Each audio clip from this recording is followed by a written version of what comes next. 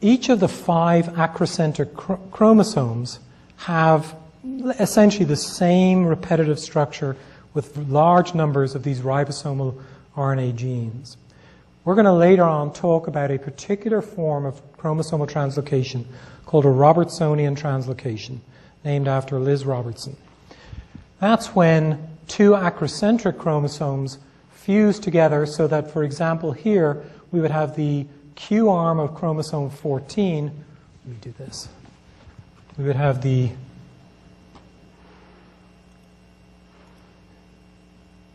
Q arm of chromosome 14 joined to the Q arm of chromosome 21, losing both of the short arms of those 2 chromosomes. That is not a problem because we have at least three other chromosomes that contain the same sequences.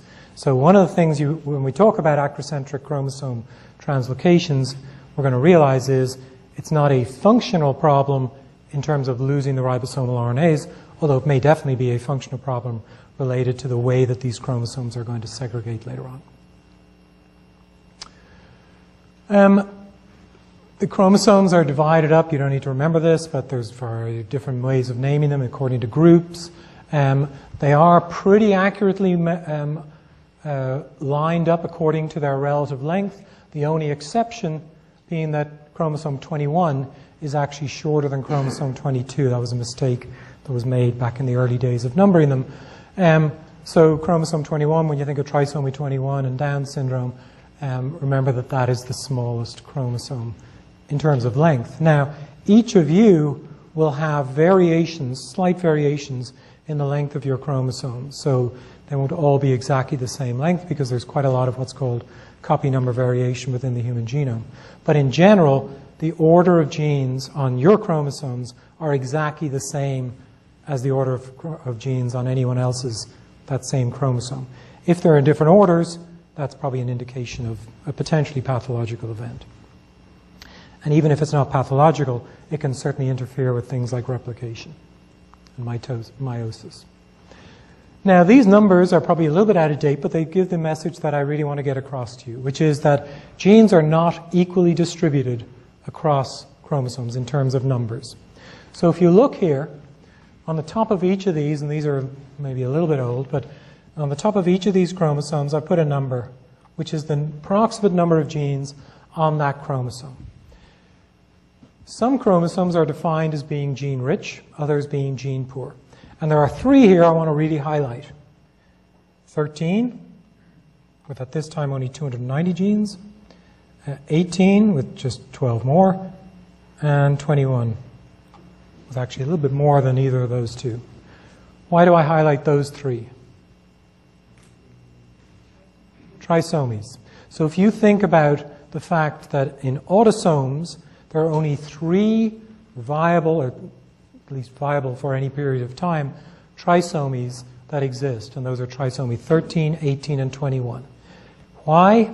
There are small chromosomes. They're gene poor. So if you're thinking about, for example, dosage issues related to the number of copies of each gene, the less genes you have, theoretically, the less pathological or clinical outcomes you might expect.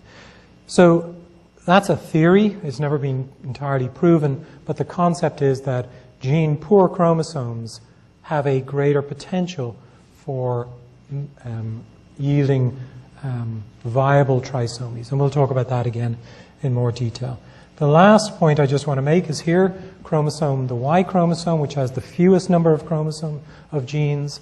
We're going to talk a lot about the details of the Y chromosome, which is an interesting chromosome for at least 50% of the people in the room. But we'll talk about why that is such a unique chromosome and why people think it might be degenerating so that males are on the way out. We're not quite sure that that's actually going to happen. At least maybe not in our lifetime. Okay, so let's talk a little bit more about molecular biology. So here's just a question about gene structure.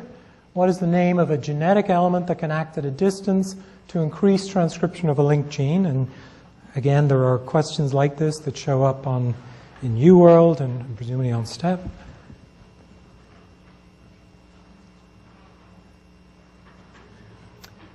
There's 50. Excellent, so enhancer. So everyone remembers that.